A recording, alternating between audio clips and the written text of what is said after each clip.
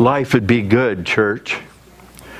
And you know what? When we get to heaven, that's going to happen for us. It's the goal for us to get there and to be able to do that.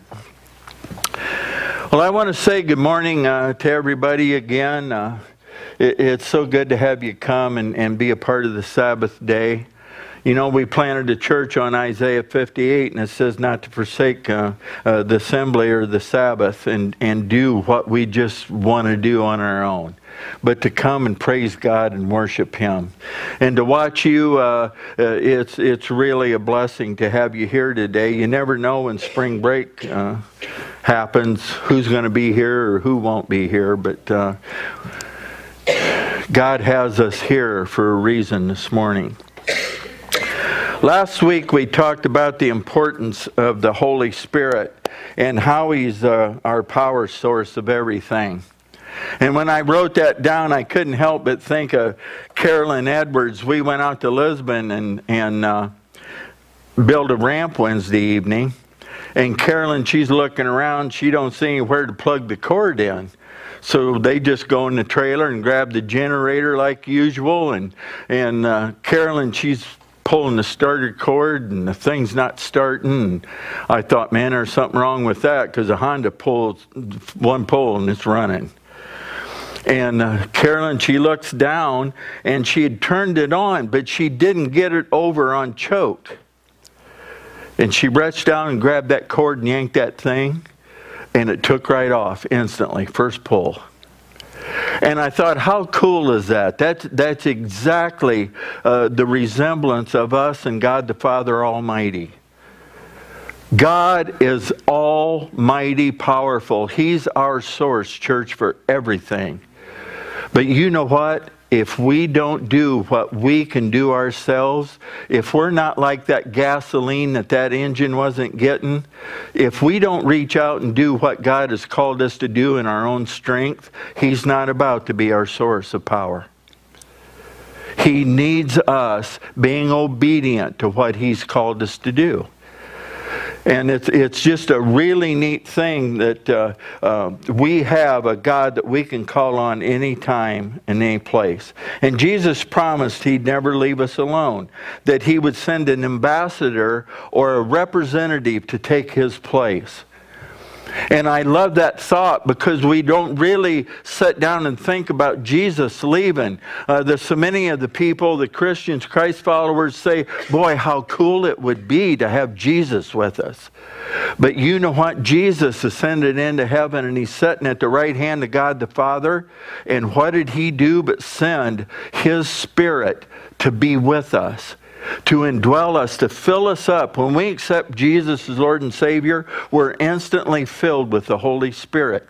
And when you and I walk, when we go, it didn't matter, Austin and us, we went to the Dominican Republic, the Spirit was powerful there, the Spirit's powerful here. No matter where you go, the Holy Spirit is powerful.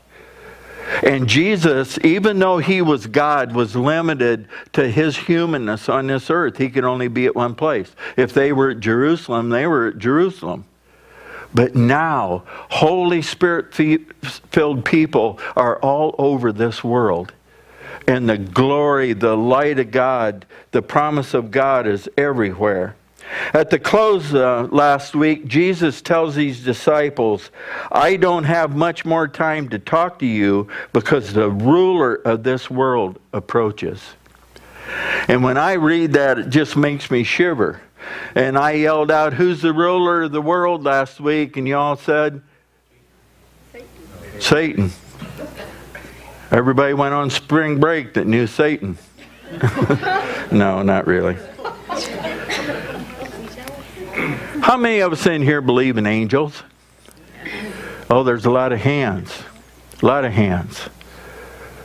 That's amazing. I love the scripture. It says, be careful to entertain a stranger. You might be entertaining an angel. You know what? There are a lot of us. I'm venturing to say that almost everyone in this room have talked to an angel sometime or another, just as a test from God.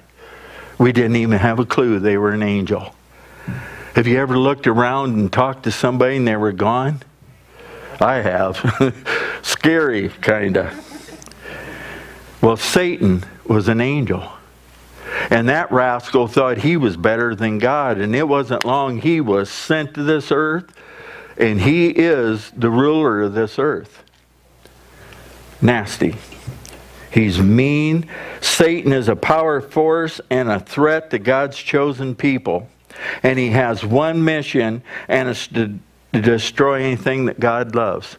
If God is in it and he loves it, Satan's after it, church. It's unbelievable the hate he has for our God the Father Almighty. And it was all because of his doing. And then in the scriptures we went on, Jesus made the declaration, he has no power over me. Jesus is telling the disciples, you know what, I'm heading to the cross. And you're going to watch me get nailed to that cross. They're going to beat me within an inch of my life. But they have no power over me. I am doing this because the Father has called me to do it. Amen. He did it out of the love for you and me, church, that we sang about in these songs this morning. Do you know that Jesus could have yelled out and there'd have been 10,000 angels there in a split second? He didn't. He took the beating. He took the cross for you and me. What Satan means for bad, God turns to good. And Jesus tells us he has no power over me. And that reassures them and it reassures me, church. If we have faith in Christ Jesus as Lord and Savior, Satan has no power over us. None. Unless he allows him to test us and touch us. But he can't kill us. Unlike Satan, Jesus came to give life. And our life lesson out of that is things are not always like they seem. You know, we look in our man eyes and look at things and we got to figure it out and we just know that's why that happened. And we have no clue sometimes why things happen. None. And it looks to Satan and it looks to the people around that area that Satan has just killed the Savior. He wasn't Savior at all. But he did what God wanted him to do, and it's something he should have never done because it really messed him up for good when he took Jesus' life. As Easter approaches, we see the Savior alive and well after 3 days, and Satan loses again. I love that thought. It's so neat to have people come. We've got two major seasons that people come, Christmas and Easter, and this church probably will be full on Easter morning. And it's an awesome message. There's something, even though the world lacks and starves for Jesus and don't know who he is, there's something about Easter morning that draws people in to the church. We know Satan deceived Eve. He killed God's perfect design for man. And Eve let him do it. And she not only let him do that to her, she went to Adam and talked him into it. Death came to man both spiritually and physically. And total separation from God the Father is what happened. And it's never been corrected until Jesus came for our salvation. As we fast forward through John, we see Jesus focused and determined. I wrote on the sideline here, don't let circumstances overtake you. We can get to looking at our mess and our trouble and our problems, and we get so involved in them, so stuck in them, that Jesus can be working in our lives and around us, and we don't even see it, church. And it will kill us. I asked Tina if I could pray over her this morning. Tina, would you come up here, please? I'm not embarrassing her or anything here. I asked her, so I don't want you thinking, oh my gosh, what are you doing to her, Mike? This girl has been going through a spiritual battle for some time here, and it's about to do her in. And I was able to call crosswinds and to get her into counseling, and she's been so sick she hadn't even been able to go to her meetings. And I just want Tina to know that we're going to be praying for her. That greater is He that is in her than the one that's in the world. Because that sucker has no power, no authority over her whatsoever. And her circumstances have gotten her in a state of depression to where she just doesn't even want to get out of bed in the morning. So I want us all to stretch hands toward her. Elders, I really would love you to come up here. I'm going to anoint her with oil like Scripture says in James 5. And we're going to pray over her. And if anybody wants to come up here, come up here. I'm not limiting it to the elders. I just mentioned them. Do you see how many people love you, Tina? Huh? Life's worth living, sweetheart. Amen. Just take your time coming up here. I'm in no hurry for this. Thank you, Jesus. It's crazy, Tina. They're just all around you. See, life's worth living. It's worth getting better. You got a precious daughter standing here with you that loves you with all her heart. Life's good. And it's just upside down for you right now. So we're going to pray over you, and we're going to ask God to touch you in a powerful way and heal you. She's on some medications, and she's not eating right, so it's got her stomach messed up. See how Satan just loves it. He don't hit us in just one little area. He just wants to kill, steal, and destroy everything we do. He ain't going to do it. We're taking authority and power over this in the name of Jesus. Lord, I anoint Tina, like your word says in James 5. If any among us are sick, let them call upon the elders and have them pray, and the sick will be healed. It doesn't say, Lord, shall be or could be or might be. It says they will be. And Lord, we're claiming that. We're expecting that for Tina in the name of Jesus right now.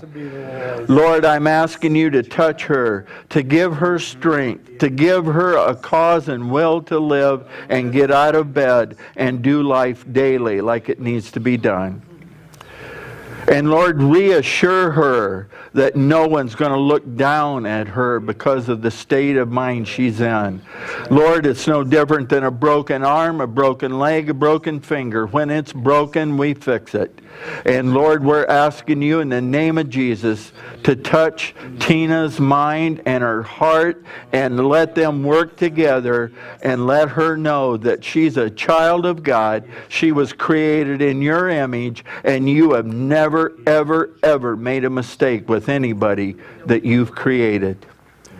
So Lord, Holy Spirit, dear Jesus, touch her in a powerful way and cause her to be made whole.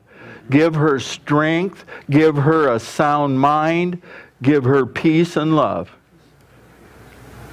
Lord, you never had plans to harm her. You had plans to prosper her, to give her hope, and to give her future, and to give her an abundant life. And Lord, we're praying for that right now in the name of Jesus. So Lord, listen to our heart's cry, our plea for her. And Lord, I'm asking you in the name of Jesus to let Tina step out in the strength she has, like you told Gideon to do, and you'll cover the rest. You'll take over and step into this darkness and turn it into light. And then Tina, one day soon, is going to be up here, and she's going to have her hand on somebody else that's sick and broken and in bondage. So Lord, set her free. Break the yokes, break the chains, and set her free. And we're asking all this in the name of Jesus. And every brother and sister said amen. Amen. Amen. Go with God. He loves you, and so do we.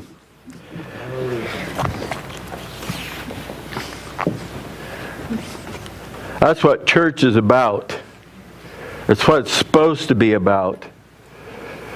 And you know what? We've gotten into the place in our churches and in our lives and in Christianity to where we get beat up so bad that we don't have the will, we don't have the desire to get up in front of somebody and do what Tina just did. She just surrendered to the Lord Jesus. And I'm telling you, church, I'm challenging every one of you. If you ever gossip, backbite somebody that is sick, God forgive you. Because it's no different like I prayed to Jesus on a broken arm or a broken finger. It's broken. It needs fixed. And we're counting on that for you, Tina. Hang in there. Put that smile. It takes less energy for a smile than it does a frown, hon. Get that smile on your face. Pick your head up and know that you're a child of God and He loves you and wants you back to Him. And don't any of you think I'm saying she was demon possessed. No.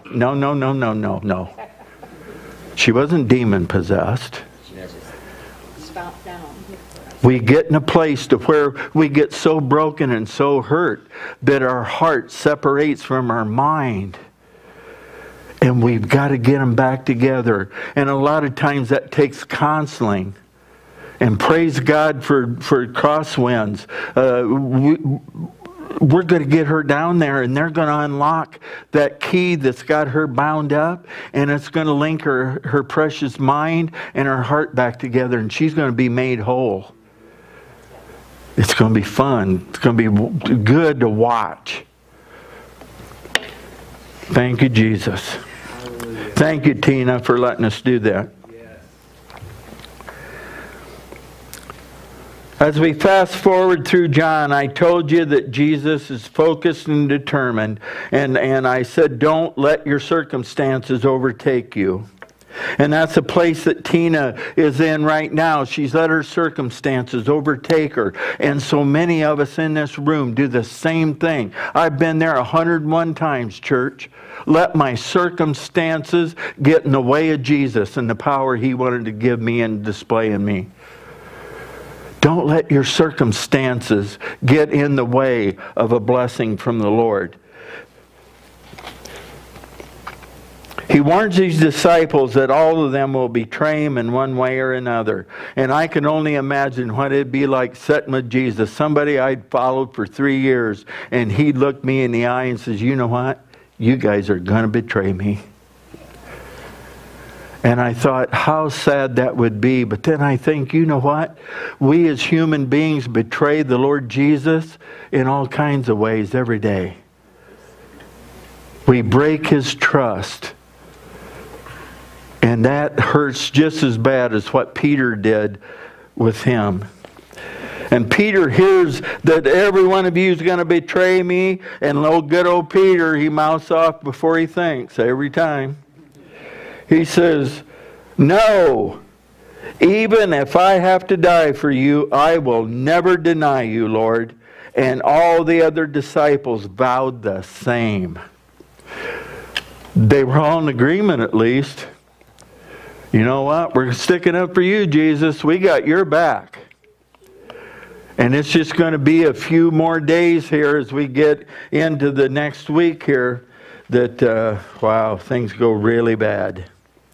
And last week we talked about professing Christians. Those that profess to be a Christian. And these guys are professing right now, Jesus, we got your back. But boy, when we talk, isn't it cheaper than walking it? It's a whole lot easier to open our trap than it is to get it done. Oh, I've been there way too many times. Talk's easy to do. The obedience is hard. When I read that scripture, I began to think of the times that I've let Jesus down. Promised to serve Him really well and did it half-heartedly. Said things that I couldn't carry out. I thought I could at the time. But how many know we can't determine what tomorrow brings? We have to be careful with our promises, church, because we don't know if we even have tomorrow. I've been short with someone that needed grace. I really am working on that one, because I get kind of short with people that I run the same old over with. When Mikey feels like he's counseled somebody too much? When I can finish their sentences. And I'm telling you, church, I've got a couple of them. Every time they open their mouth, you know what they're saying next. And they don't grab a hold of the power through the Holy Spirit and Jesus. And then I get short with them. And Jesus, He wants me to show them grace. I've hung on to my pride and selfishness. Has anybody ever dealt with that? Oh my gosh. It's been all about me way too much. Pride will kill us, church. Pride comes before the fall. Right. Ask Satan. He'll tell you. Just when Jesus wanted to use me in a powerful way, I abandoned Him. So I can relate with Peter and the guys. You know, even though it was radical, God had that plan in place. He put those guys in place, and He had them do everything that they did so it would work out for His good in the end. God always takes our bad and turns it to good, church. If we love Him, we're called to His purpose. You got to be called to His purpose, though. It all makes me aware of how much I need a Savior. It took a perfect, holy, and committed sacrifice for all mankind. I love the song we sang this morning, The Lamb of God. And I think of Peter, when he was bold, he was so weak. And Thomas, he was a realistic sort of a guy. Just show me and I'm in, Jesus. You know, they call him doubting Jesus, but I don't think Thomas was a doubter. He just had to be shown that this is the real deal. And there's nothing wrong with that at times. We all fall short of the glory of God. I wrote down, every one of us in this room need a Savior. And that's what we're working up to here the next couple weeks, is the death, the burial, and the resurrection of Jesus Christ. Jesus tells Thomas and the others why He came, to reconnect us to the Father and His love for us. So we're going to go in John 14 this morning. It's beautiful scripture. This scripture is being quoted a lot. How many of you got your Bibles? Oh, we're doing good. Bring your Bibles.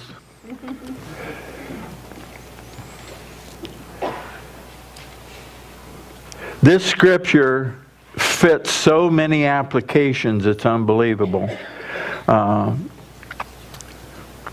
The biggest time I use this scripture is at a funeral.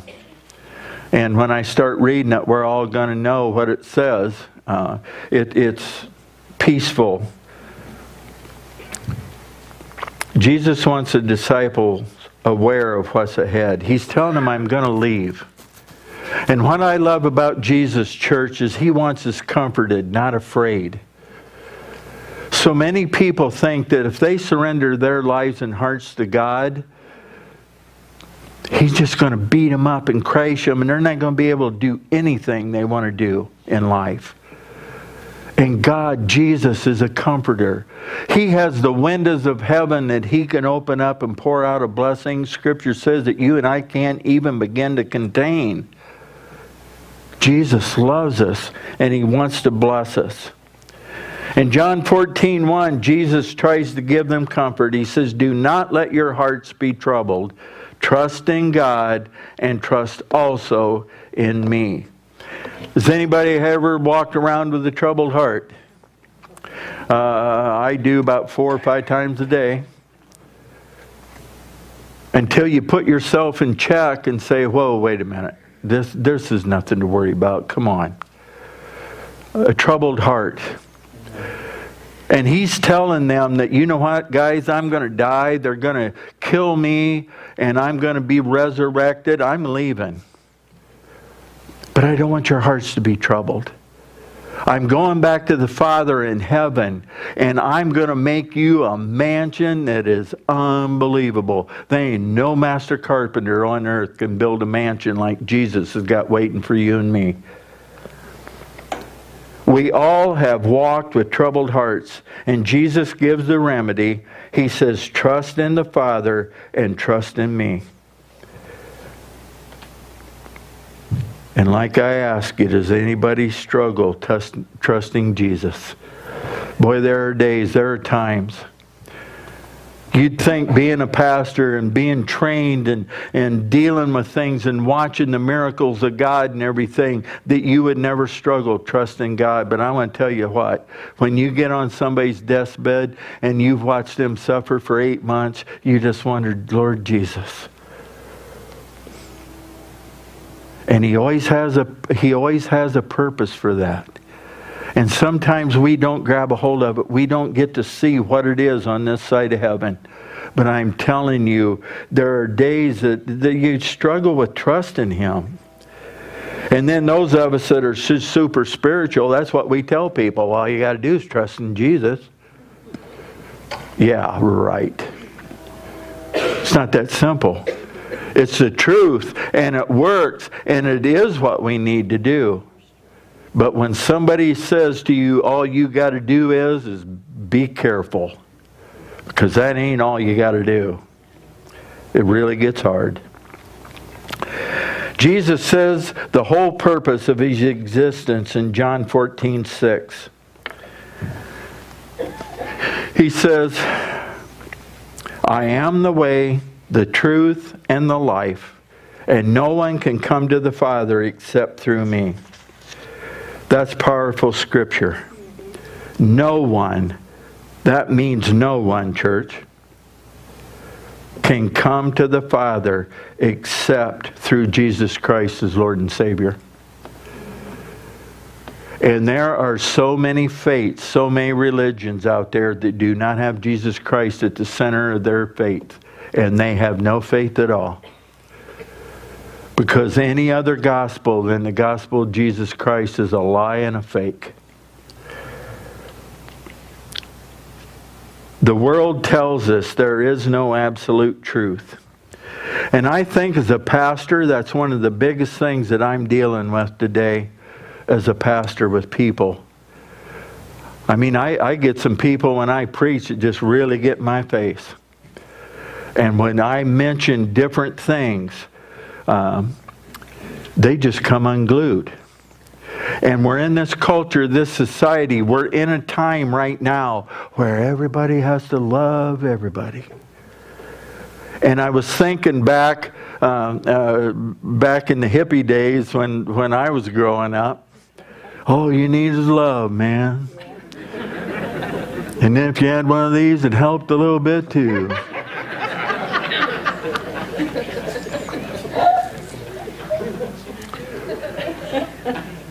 Did you have, and we've, Did you have long hair?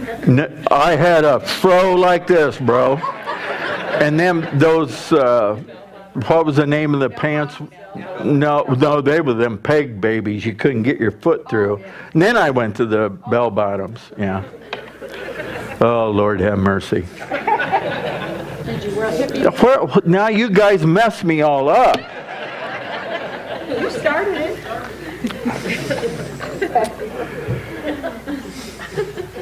All you need is love. People right now are on the love kick. If you run somebody down, well, you got to love them.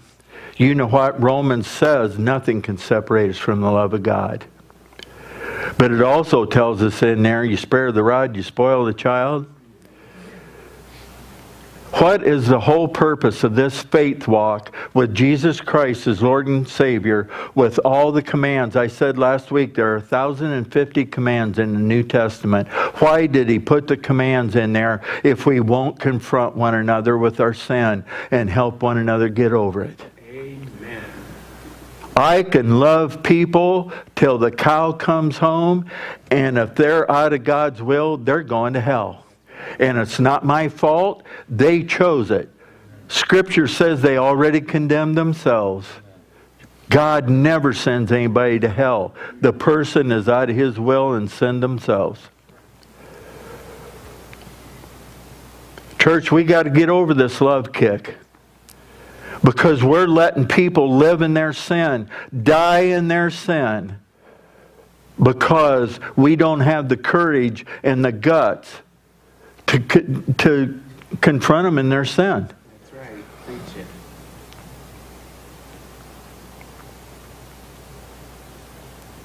And I've had people tell me, you need to change your phone number and your email address. No, I don't care. I just look at it and let it go on. Because there are people like Tina that texted me last night for prayer.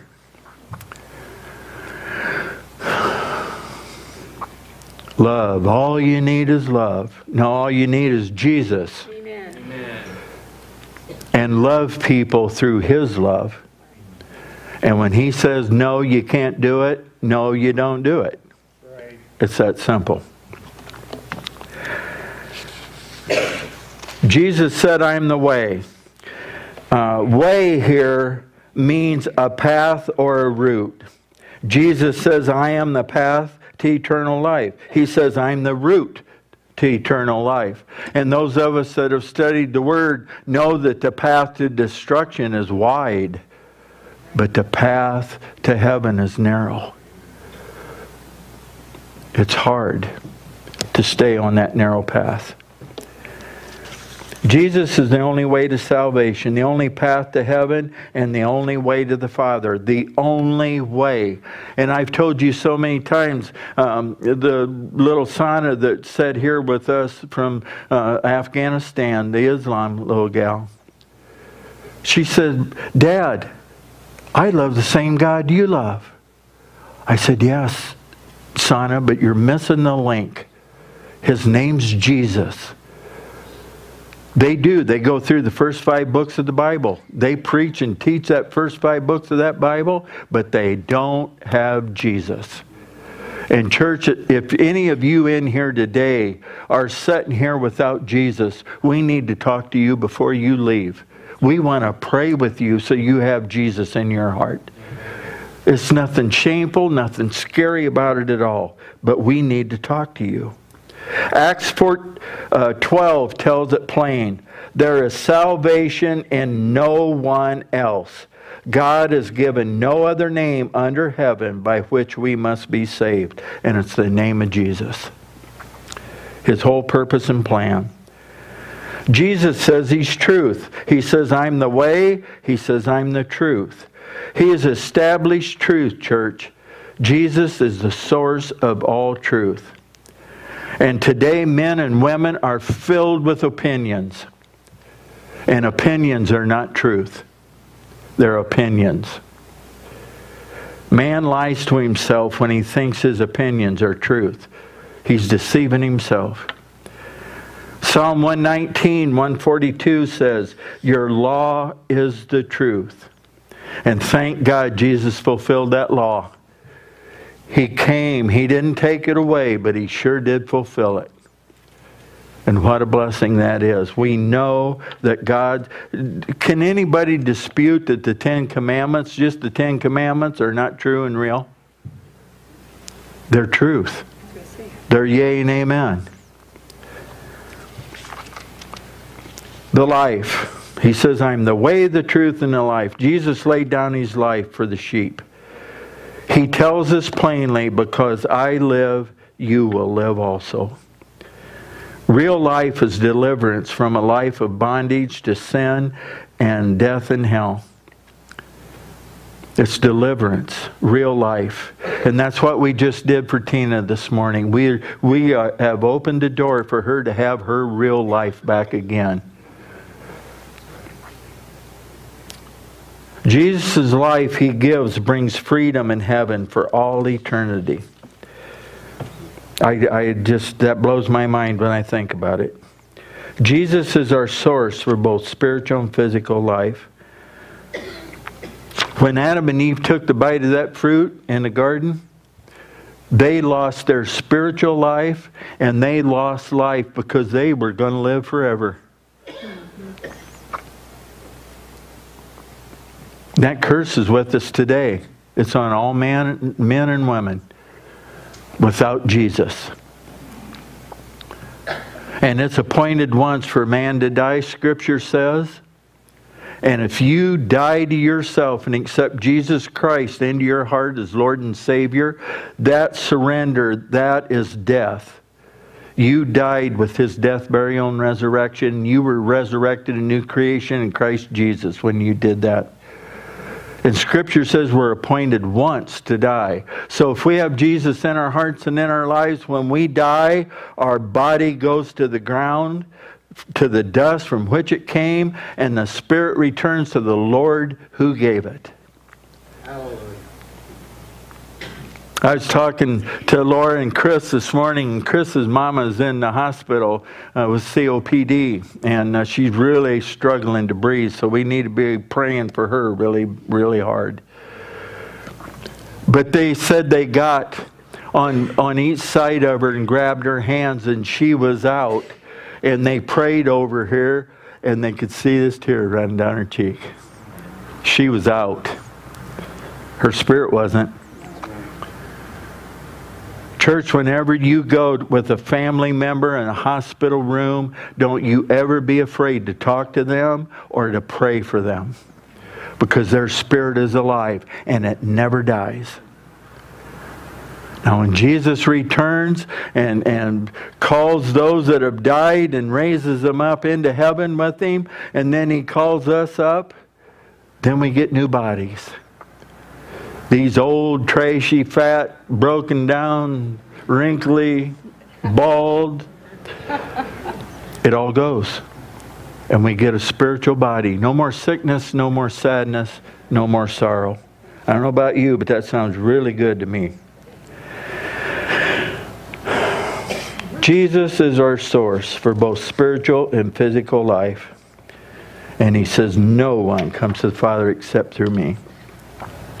Jesus is headed to the cross to restore life to all mankind.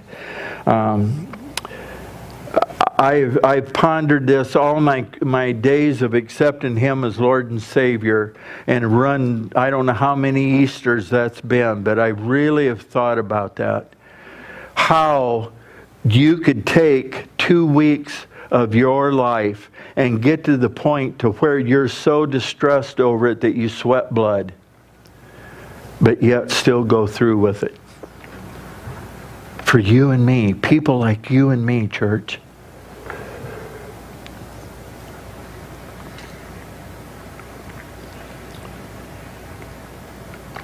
When we lose our way, Jesus is the way.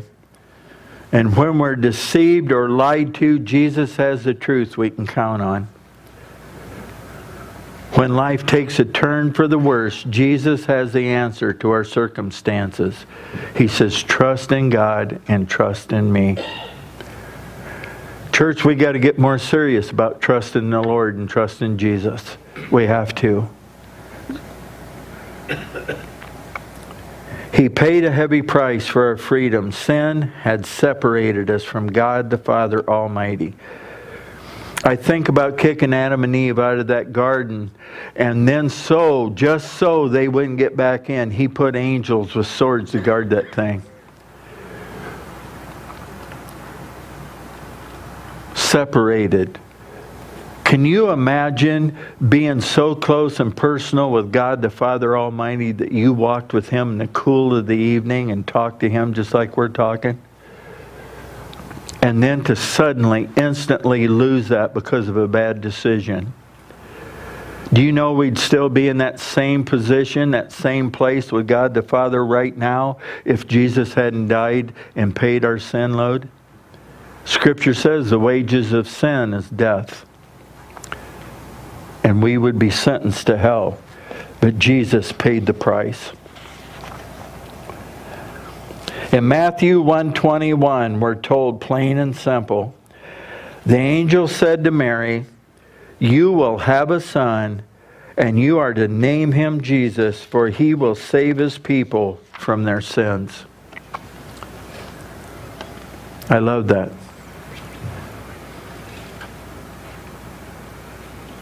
Can you imagine being a 14, 15-year-old girl going to conceive the Christ child and be told that your son's going to save the world from their sins? Can any of you girls imagine what that would have felt like or been like? John 1:29. John the Baptist is a forerunner of Jesus, and he was sent ahead of Jesus to say that Jesus, the Savior, is coming. And in John 1:29, it says, the next day John saw Jesus coming toward him and said, look, the Lamb of God who takes away the sin of the world. Jesus, a human being, but God at the same time, a sacrificial lamb for you and me.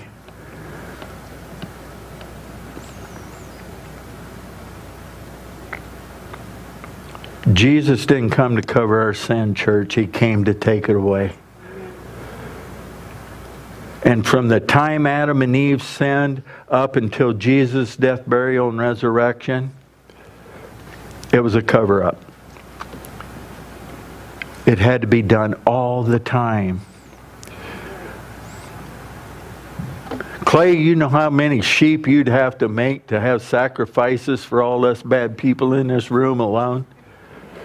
And they'd have to be good with no blemish. They'd have to be the firstborn. Take a lot of young yos, wouldn't it, to have a firstborn?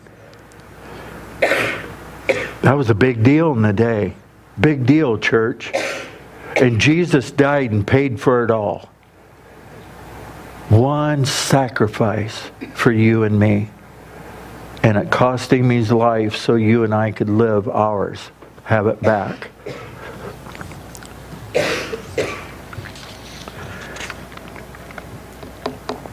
Easter is the most beautiful time of year. Spring is here, hopefully. Flowers are popping out of the ground. Leaves are popping on the trees. We see new life coming just really everywhere you look. Unless you're in Indiana and it could be a blizzard. But it's a beautiful time of the year. You and I were given a new lease on life. And God helps us to never take Jesus. I'm saying God help us never take Jesus for granted. Because it's so easy to do in the land and the time we live in. Let's ask others to come for Easter Sunday.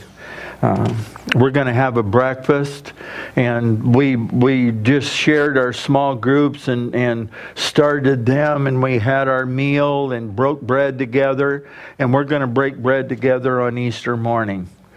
We always have a really good attendance for that. It's really awesome. The girls cook, and it's just really good. It's a time, a place where you can invite those around you that are broken and lost and need Jesus. And they can be in a safe environment where we'll love them and pray for them and hope that Jesus... I love that. It could be gospel. Yeah. Praise God. I was preaching one Sunday in the other church. My phone rang. I forgot to take it off and lay it on my desk, and my phone rang. And everybody's looking at me like, I said, that better be God or somebody's in trouble. It wasn't God.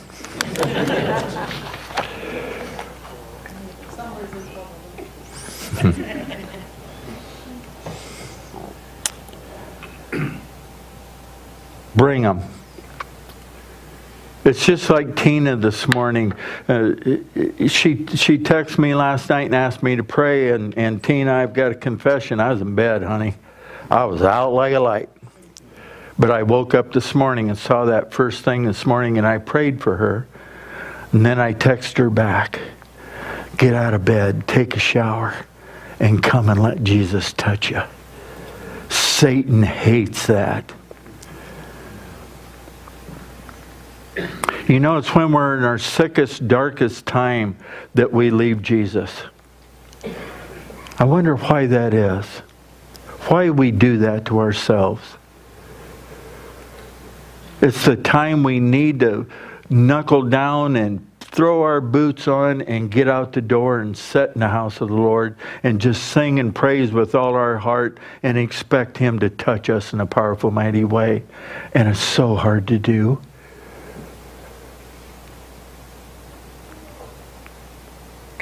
I pray for all of us in here that we can continue to grow and turn our temperature dial up so we get above lukewarm and start touching hearts and lives. We start touching the Tinas that are curled up in a fetal position in their bed, and bless their hearts, they just don't want to get out. We should be light in that darkness for her. That's our call. It's our purpose, to be light in a dark place. And we can do it. We can share the good news with those you bring and not do it in a threatening way. And share Jesus Christ, our risen Savior, with them. It's the best thing that's ever happened for us, church.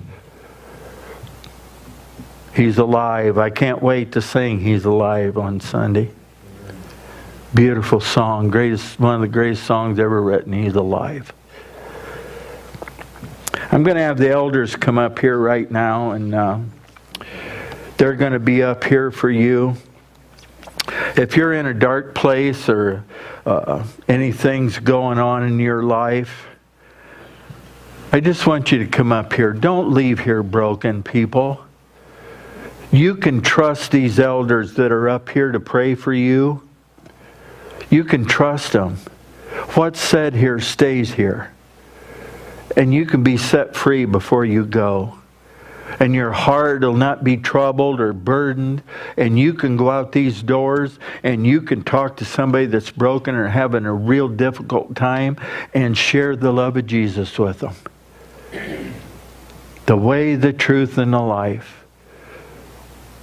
The one that can get you to God the Father.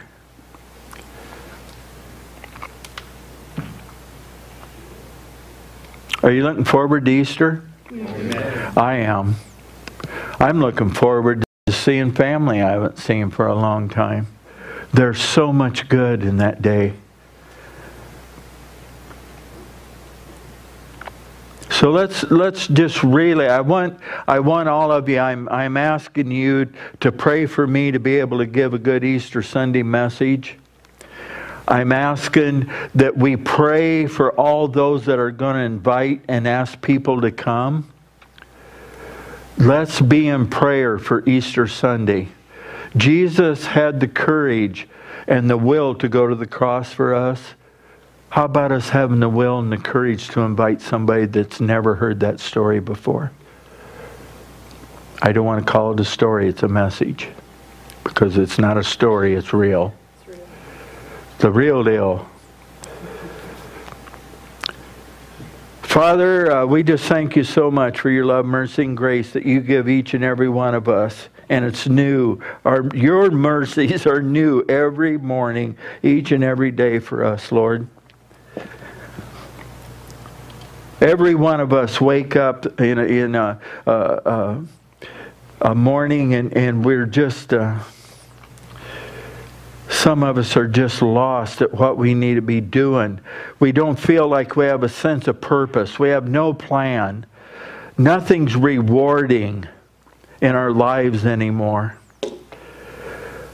So Lord, I'm just asking you to instill in each one of us a burden, a fire down deep in our hearts for the lost, the people that do not know Jesus as Lord and Savior. And Father, they're everywhere. And Lord, there are a lot of places, a lot of churches have lost faithful people. They've given up on you. They've given up on the church. They've given up on everything to do with Christ following. Lord, I pray you would touch their hearts and draw them back to you. And Lord, as the pastors in this city and the other churches prepare for Easter, I pray that you would give them an awesome message. I pray that every church in this town is overflowing with people on Easter morning. That they can hear the gospel of Jesus Christ, that they can take it into their hearts and be transformed, renewed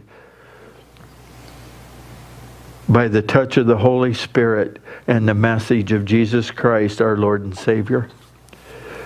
Lord, just touch the Pulver family this morning. We're so thankful for their godly hearts that they wanted the children dedicated this morning. Lord, we just thank you for the family and the friends that have sacrificed time maybe out of this morning to come and be with them, to show them their love for them. Lord, I pray a blessing over them as well.